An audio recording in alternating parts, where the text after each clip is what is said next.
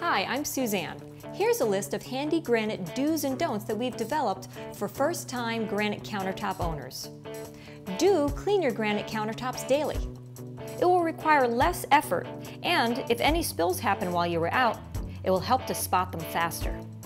Don't use products containing ammonia, bleach, or anything not specifically meant for the use with natural stone.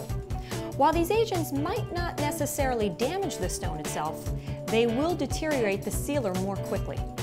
Some may also cause a film to build up on the surface, making it appear dull and greasy. Don't ever put drain or toilet cleaners on the countertops. The chemicals in these products can permanently discolor and damage the stone. Do use coasters for drinks, especially on marble surfaces, which, even when perfectly sealed, can still etch from acidic liquids. Don't let the spills sit on the surface for extended periods of time.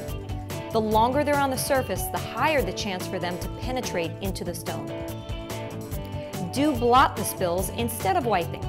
It won't spread the spill any farther.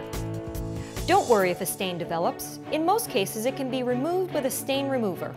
It's a simple, effective, and inexpensive process. Do use a cutting board when preparing food. Even though the granite surface is hard and unlikely to scratch, it can happen. Also, cutting directly on granite will cause your knives to dull quickly. Don't ignore your granite maintenance. Natural stone countertops are very durable and made to last for decades, but need to be taken care of periodically to retain their beautiful appearance.